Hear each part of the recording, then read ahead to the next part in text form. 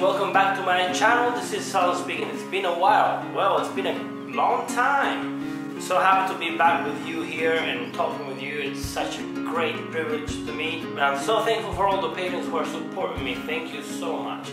But let's get back to the topic. Today I would like to talk about police, and especially about the Italian police.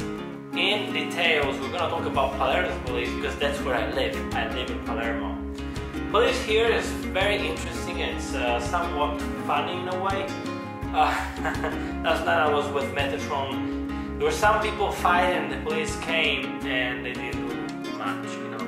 I think in the States people would have been arrested for sure, but here you can fight, policemen will come up to you just trying to, you know, to calm you down and stuff, but at the end of the day, it's not much of an help, is it?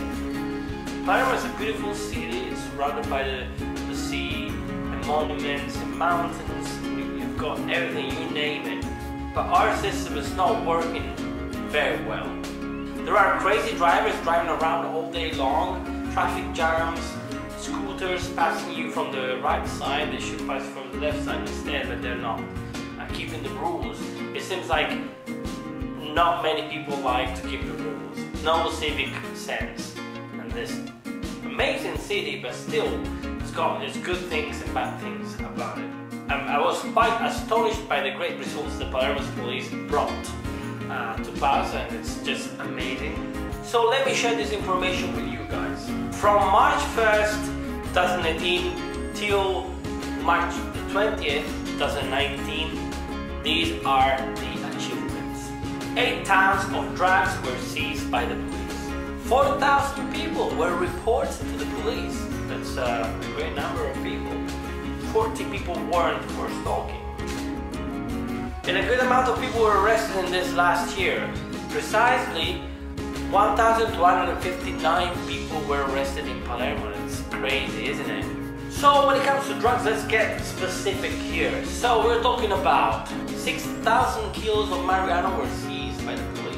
2,200 kilos of cocaine was seized by the Palermo police. 9,354 thefts took place in Palermo. That's a crazy rate.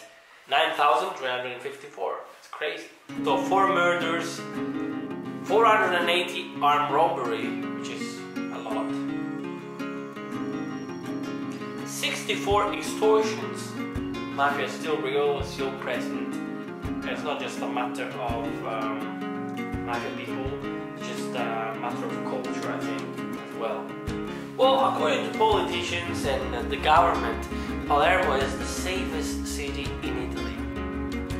Well, in a way, I think they're right, because more or less I feel quite safe by living in Palermo, but at the same time, things happen. I think things happen all over the world, but here things happen, and that's really sad. And I'm glad we have the police, because without the police there will be anarchy, and with anarchy there wouldn't be freedom.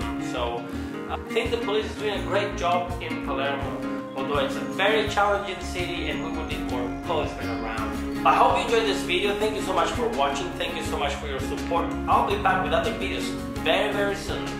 And remember, if you feel sad, you better call Sal. Bye bye.